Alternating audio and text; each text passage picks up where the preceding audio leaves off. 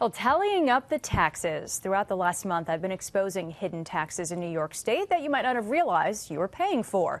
There's the Petroleum Business Tax, the Driver Responsibility Assessment, the Cell Phone 911 Surcharge, and you also have the Hospital Surcharge.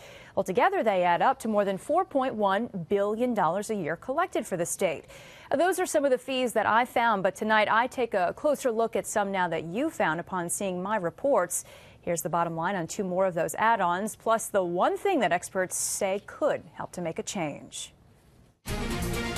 Most people don't even know about it, although it's been in existence for about 7 years. I exposed that little-known fee for some on the roads, the state's driver responsibility assessment. But what about for folks hitting the waters? Register a boat in New York, and you pay not only a registration fee from $22.50 to $75. You also pay a boat safety surcharge on top of that fee, another $3.75 to $18.75 per boat, depending on the size. If that one doesn't seem too bad, well, this one just might. How about a New York State assessment on nursing home bills? Another 6.8% on a total bill of close to $9,000. That amounts to more than $610, and that is just for a month of care. Part of the rationale of that is that an awful lot of the people who go into a nursing home eventually spend down their income and become eligible for Medicaid. Do you see how some people could take that as sort of a negative, that New York State is taxing people while they're at a nursing home? I can certainly understand that. What many cannot understand is why these little-known taxes keep on cropping up in such unexpected places. We have this demand to spend.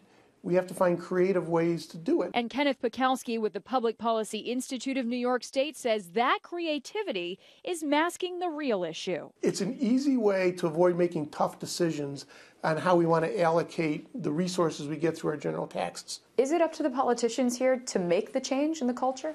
Lawmakers need to do a better job of prioritization. But also, if the taxpayer, the consumer in New York State, doesn't like the fact that we pay the highest gas taxes in the nation, they got to say something about it. Do you think that something could actually get done if enough people were to say something about all this? It's the only way things are going to get done. The reason why we have a property tax cap in New York State is because people reacted to the ever-increasing burden of local property taxes. Certainly something to consider as the ever-increasing burden of all these other taxes continues piling up.